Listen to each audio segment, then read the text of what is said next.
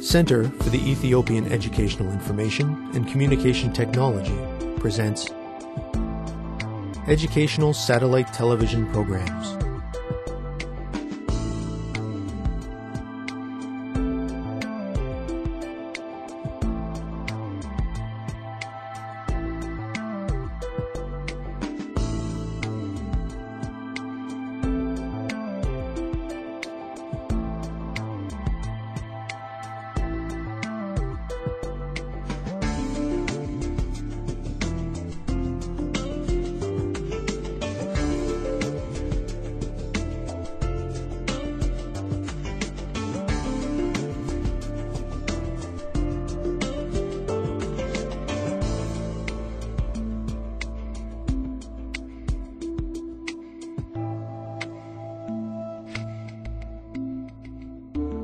Hello, teacher. Hello, students. Welcome to today's lesson on rule of law and management of conflicts. Last time, we learned about judicial protection of the rights of individuals. We focused on two elements of due process of law. I am sure you can recall our discussion of habeas corpus and presumption of innocence. In this lesson, we will continue to learn about several elements of due process of law.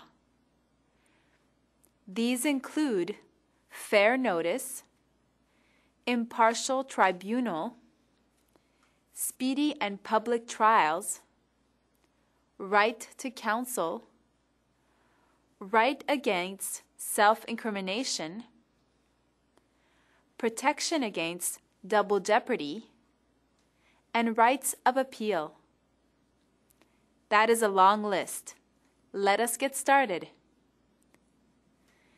Students, before we begin to discuss the different elements of due process of law, let us take a moment to recall what due process of law means. Please write down a definition of this term, and when you are finished, share your answer with a partner. Students, let's get ready. Begin.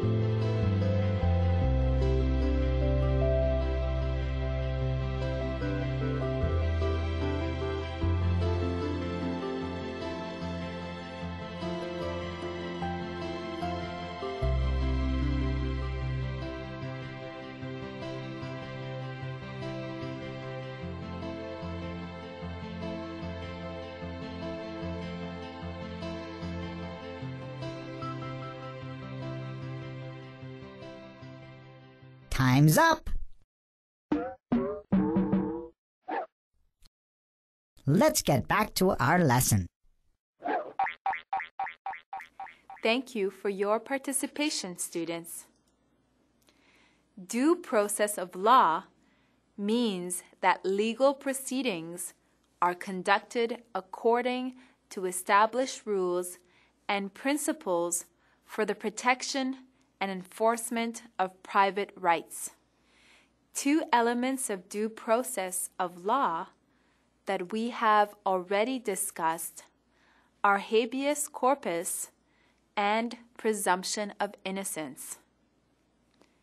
Habeas corpus is a legal remedy against unlawful detention.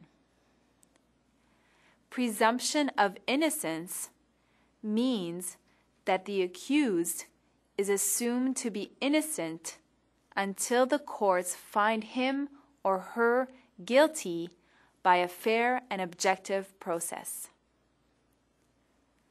Let us now turn our attention to some of the other elements of due process of law. We will begin with fair notice. This deals with the summons that must be written in a language that the defendant or accused can understand. It must contain the time and place at which the defendant must present himself or herself. Impartial tribunal refers to the necessity for the court to be impartial and non-partisan in its dealings with a case. Students, what would be the results if a court were not impartial and non-partisan? Students, let's get ready. Begin.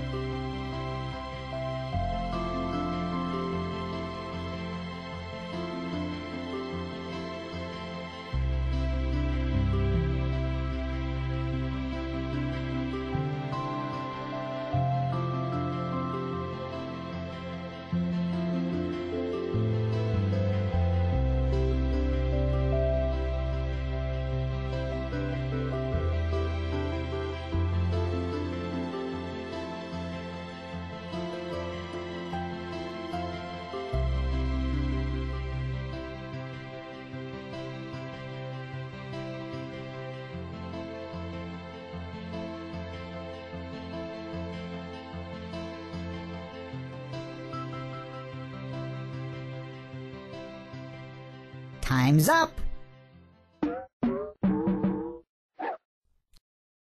Let's get back to our lesson. Welcome back. If a court was not impartial and non-partisan, justice would not be carried out in a fair way. A court that is biased will base its judgments on its own opinion rather than on the process of the taking of evidence, cross-examination, and so on. This would lead to a prejudiced justice system. which would constitute a violation of the Constitution and rule of law. The FDRE Constitution ensures that courts and tribunals are accessible to all defendants, regardless of their race, religion, sex, and property. At every stage of a trial, judges are required to treat defendants equally. Due process of law also provides for speedy and public trials. This means that an accused person has the right to a quick public trial. The exceptions to this involve cases that are related to national security or public safety. Sometimes a trial is delayed to protect the privacy of the accused. Students, what other element of due process of law is related to speedy and public trials? Students, let's get ready. Begin.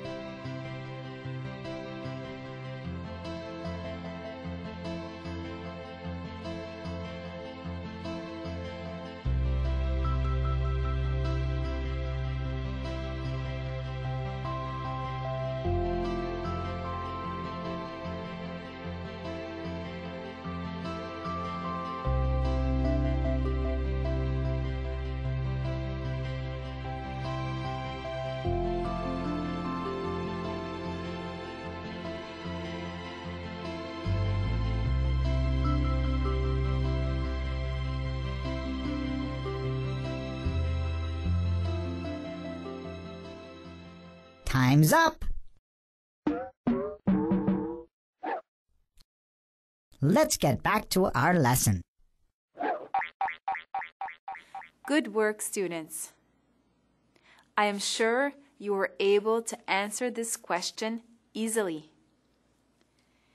Speedy and public trials are related to habeas corpus. Habeas corpus is a remedy that ensures that accused persons are not held illegally or for longer than 48 hours without trial. Speedy and public trials also ensure that the justice system works in a timely fashion so that no one is detained longer than necessary. Due process of law ensures that accused persons have the right to counsel. This is the right to be represented by legal counsel. The legal counsel can be provided either by the defendant or by the state.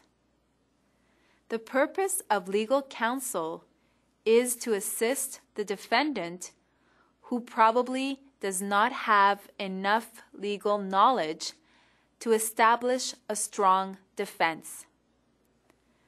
Defendants also have the right to be protected against self-incrimination.